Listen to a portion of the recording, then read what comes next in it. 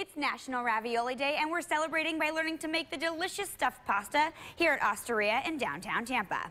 Yeah, we have 1 part durum flour and 1 part 00 Italian pasta flour. And you actually ship in that flour from Italy? Correct. Okay.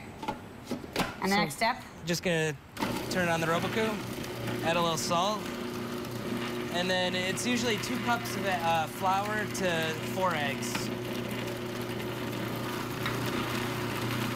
But it depends on the humidity that day.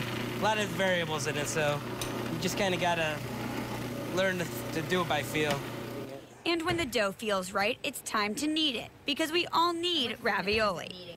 The dough then goes through a processor to make it super thin, so it's tender and cooks faster. Then it's time to fill the pasta with cheesy goodness. This is ricotta, spinach, Parmigiano Reggiano, and a little bit of nutmeg. Ravioli can be any shape or size, but this recipe is an authentic Italian staple. This is a dish that I've had when I lived in Parma.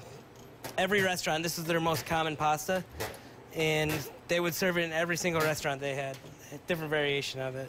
The way Osteria tops it off is with a simple sauce. That's right. So first we start off with a little butter and sauteed garlic. Then we're going to add cherry tomatoes. Just going to let that cook down for a second.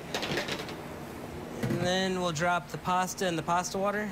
You want to cook it about 3/4 of the way in the water and then the rest in the sauce. Bon appetit. I'm Lila Gross in downtown Tampa. Back to you.